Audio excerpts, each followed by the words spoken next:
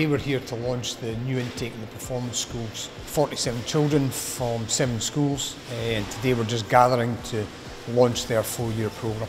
One of the things now that we're having graduates is that we've got a real sense of pride that we've helped these young men and women reach some of their goals, and hopefully they can continue to do that. 15 of them getting professional contracts this year and much more getting contracts next year. I think that, you know, the chance is there for them.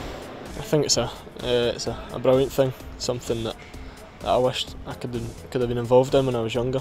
It was good to be involved today to see the new inductees and 2 of the boys that have graduated.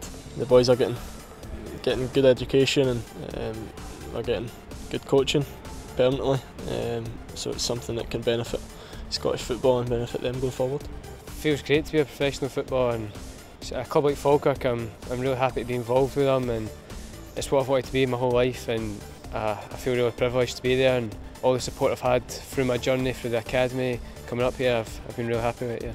Yeah. I didn't really know what to expect, because I thought, are they just going to work me totally technically, or are we going to, work in different things as, am I going to work more individually? And what I found out was that my coach Ian Ross, who's one of my best coaches I've ever had, he worked, found out my weaknesses and obviously my strengths, but he worked to improve my weaknesses and stuff, and he did that for every player. I remember doing PE and basketball and badminton.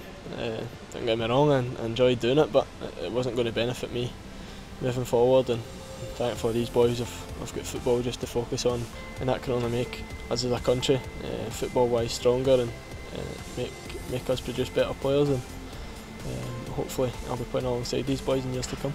Every day you're given the opportunity to improve by about 1%, and if you take that opportunity every day, you're just going to become a brilliant player, and you'll manage to develop on and just be probably in the A squad one day and stuff.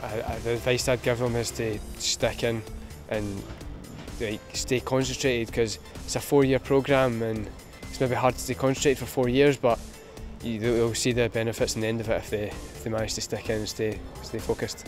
Hopefully it would resonate with them that yeah, they're only 12.